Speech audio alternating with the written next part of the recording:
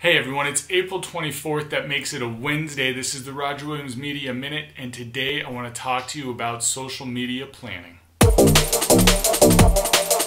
So yesterday's post I talked about planning versus execution and how a lot of the times we let planning get in the way of just executing and getting something done. Well, today I kind of want to go to the opposite end of that spectrum, because while we want to just execute, if we're to execute without a plan, nothing's necessarily going to happen. We're not going to have anything that we can really measure. And if we do achieve some sort of goals, we're not going to have anything to look back on to figure out, hey, what did we do that worked? And let's replicate that. So when you plan, you're creating a blueprint, if you will, that will allow you to put together the pieces of what's going to happen. And then if you're successful or you're not successful, you have a roadmap to go back on and figure out what worked and what didn't, and maybe make changes here and there.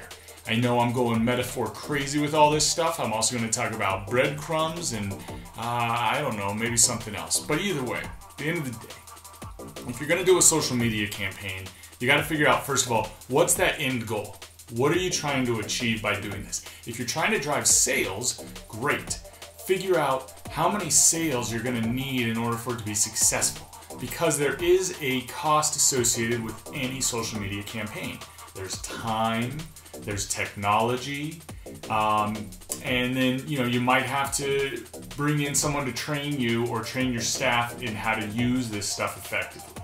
So those are the costs you've got to look at. And then if you're going to drive sales, well, how many sales are you going to need to at least break even? And more importantly, how many sales are you going to need in order for this to be a profitable venture? Because if you're not making money doing something, I hope you enjoy doing it, but if you're a business, you've really got to be making money at it. So if sales are your goal, figure out who are your customers, okay? Where are they online? If they're on Twitter, are they on Facebook, are they on LinkedIn? The answer is they're on all of them, okay? But what you've got to do is you've got to search through and figure out who those are. Now, the great thing with social media is that it's got a direct connection to the real world. Okay, people on social media are people just like you and me. And you can meet them and you can talk with them. And that's what I highly suggest you start off by doing. Go to your existing customers. Find out if they're on social media. If they are, you need to connect with them. You need to talk with them and figure out, hey, what do you want to see me talk about on social media that's going to be of interest and not drive you crazy, okay? And that's going to be some great feedback for you right there. Then from there, expand that. If you do networking groups or you meet with people in your industry, make sure you're asking them not just for their business card but looking for, hey, do they have a website? Do they have a Twitter account? Do they have Facebook? Engage them on that subject. And then when you get back to your office, or you can pull out your phone right there, engage them immediately again on all of those formats. So obviously you're going to do a follow-up email. You might send them a letter if you're really, really professional and it's that type of relationship. You're going to want to go onto their website, maybe leave some comments on their blog post. You're going to want to retweet some of their tweets, or at least just say, hey, it was great meeting you. You're going to want to like them on Facebook. You're going to want to see if they've got a business page on Facebook. You want to like that, maybe leave a comment there. Start interacting with them immediately after you've met them physically, and that's going to create a much stronger relationship and bond, so that the next time they see you tweet something or like something on Facebook, they've got more to go with it than just who you are online. So make sure you're merging those worlds together. Now, when we're talking about sales, the social media sale is a soft sell. What does that mean? That means you are never, ever, ever to tweet or Facebook publicly to somebody, hey, you should buy my product right now. I've got a great deal going on. So instead of trying to do a hard sell or close someone right then, instead what you're doing is you're building that relationship. So with someone you've met in real life, you're continuing that relationship on social media when you're not seeing them again. You're sharing articles either that you've written or somebody else has written that is relevant to them and their business or their industry, or whatever they're doing.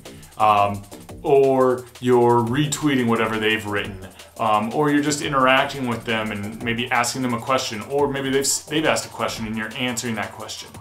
This is a great place where you go to LinkedIn. LinkedIn groups, there's a group for every single profession and industry out there. There's more than one probably. Join those groups, start scanning those boards for questions that people are asking, and jump in when you have something intelligent to say. And then all that leads to then is when they do need your services, you're going to be on the tip of their tongue. You're going to be what they're thinking about because you've been interacting with them the whole time. And so that's then going to lead to sales. If it doesn't lead to sales, then maybe social media isn't the best channel, or maybe you need to reconfigure your goals of how you're tracking the sales and how you're measuring the effect that the social media is having on it. Once again, though, coming back to the theme of the day is planning. You do need to come up with some sort of a game plan that has a goal in mind, and then you put together the steps that are going to get you to those goals, and you track your efforts so that if it does work or it doesn't work, you have something to look back on and figure out what worked and what didn't.